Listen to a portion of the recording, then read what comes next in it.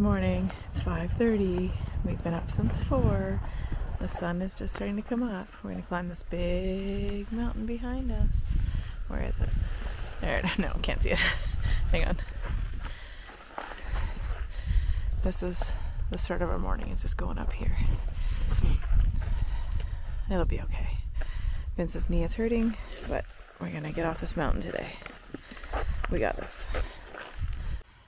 Almost at the top of the first hill.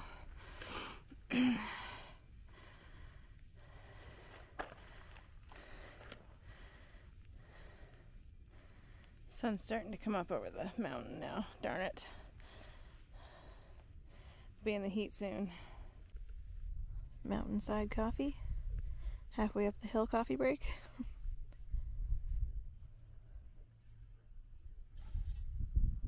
Cheers.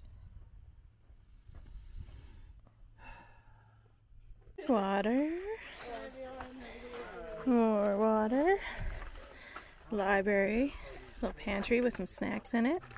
A logbook. A little hiker box. I'm not sure what that is. And people and seats. Alright, we had a quick break at the water source, at the water cache. There's a guy that lives about half a mile from there. Oh, Jesus, where'd he go? Oh, hang on. Hey there! That was weird. Anyways, he lives half a mile away and he fills up those 2 55-gallon drums from his well. And then also there's a bunch of like 1-gallon bottles or 4-gallon bottles as well. So like that's amazing because there is such little water through the stretch again. They've been doing it, him and his brother have been doing it for 17 years. Like this, I don't think people could hike this. They couldn't be able to carry the amount of water that is needed for this stretch without that. So thank you. I don't know their names, but they are true angels. So now we have mostly downhill. It's 9:30 now, mostly downhill. There's a couple little hills, and we have 9.5 miles to go. So yeah, that'll probably take us maybe, let's say 4 hours, 4.5 hours maybe, depending on the hills and if we stop for lunch and stuff. So we might just snack on the go because we're eager to get into town. So we'll see. Purple flowers everywhere.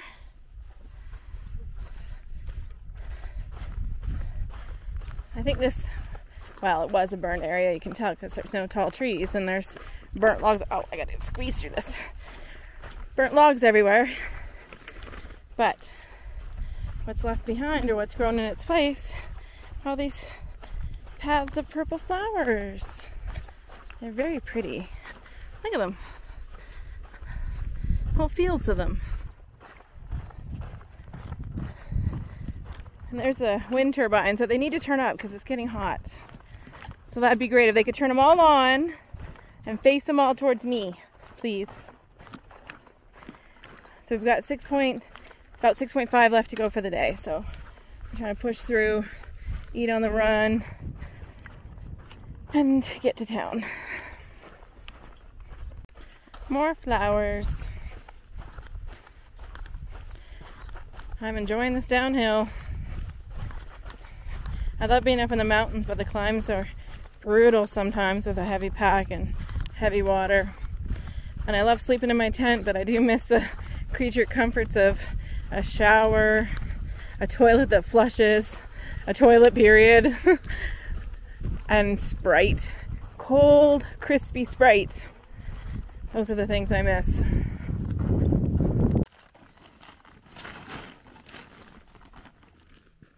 Packing up your stuff.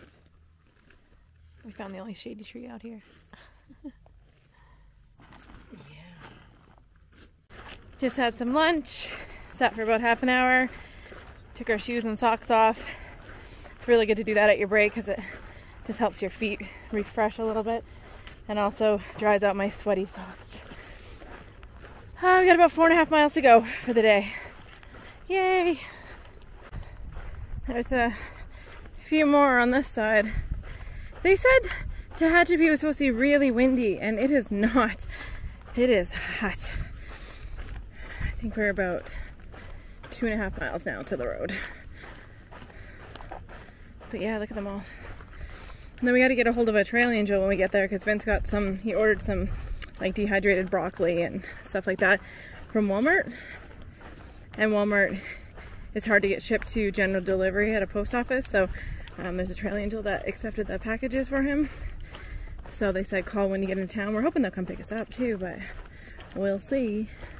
But yeah, look at all these windmills. There's quite a few of them out here. It's funny, we noticed that they turn actually, and never towards me though. And it's almost like peak time, you can see them come on, and I don't know if we're just thinking that's what happens or it's just a coincidence, but it seems like kind of peak energy times when you think people be using energy, they come on. At nighttime, like they don't move. And then, you know, it starts around 6 a.m. they start firing up. So I don't know. If anybody knows anything about these, tell me if that's true or not. We're getting closer to the Mojave Desert floor. It's getting hotter. Every switchback we take that takes us lower, it gets hotter. Oof. And a little trivia for you. If you guys watch Wild with Reese Witherspoon playing the character, or I guess real person, Cheryl Strayed. Cheryl Strayed actually was a section hiker of the PCT, not a through hiker. And she started in the Mojave and then hiked all the way up to Cascade Locks, Oregon, where she still lives today in Oregon. So yeah, those scenes of her at the beginning of the movie where she's so hot and doesn't have water and all that stuff, that's where I am. 1 mile to go to the road. Vince has pulled out my little thermometer that I keep on my backpack, that I keep tucked into a little pocket, and it says it's 38 degrees Celsius.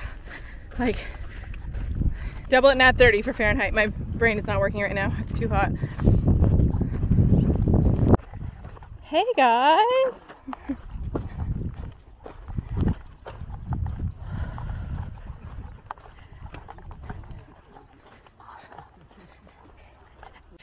Okay, so we're booked in at the Best Western, and what are you doing, Jen?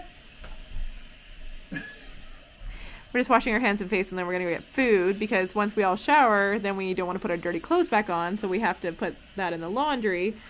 And then Vince is gonna get a hold of the people. Well, I already got texted the person that has his packages. They're gonna drop them off, but one of his Walmart items was delayed until Tuesday, and we're leaving Monday, so I'm not quite sure what we're gonna do about that yet.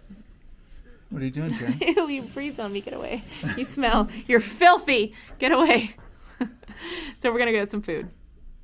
So we had food at Taco Sandwich. It was okay. I had a taco salad. Their salsa was so spicy that like you could barely even eat a little drip of it, and then Vince put it. Yes, I'm making a video. But Vince put it. I hated it. You hated this. It was good. Captain hated the salsa. It was too spicy. You could barely enjoy it. He's from Canada. Yes, we are soft. But then Vince ate all the salsa though. He put it all in his salad and ate it. So look at this beautiful grass. We could just tent right there. There's no rocks there. What are you doing? That's where every dog in this town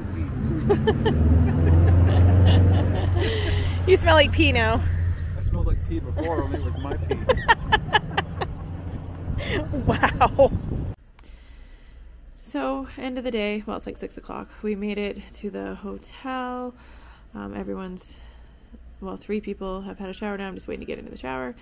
We did 13.4 miles today, which is around 21 kilometers. A lot of it, we had a big climb this morning, 2,000 feet, and then it was all downhill into Tehachapi. Had a really nice trail angel named Oblivious give us a ride, and he said we can contact him on Monday when we're ready to get back on trail, and he'll take us to the post office and the trail. Looks like the next section is going to be a lot more of long, dusty, dry, sweaty climbing areas with not a lot of water. So yeah, that should be fun. So tomorrow we're gonna resupply and package up our food and stuff, and then Monday we have to wait for the post office to open on Monday, and then we'll head back out on trail. So until next time. I almost forgot my gratefulness of the day. So today, definitely the trail angels that make those water caches. possible. It would be, I don't even know if we could do this section without that giant water cache that we ended up at with the big 55-gallon drums there. So thank you so much again to people that maintain those water caches, and to the trail angels that are just hanging out the trailheads, dropping people off in town and refusing money for it. Like, it makes our day a lot better. We'd have a really hard time getting into town if it wasn't for that. So thank you very much.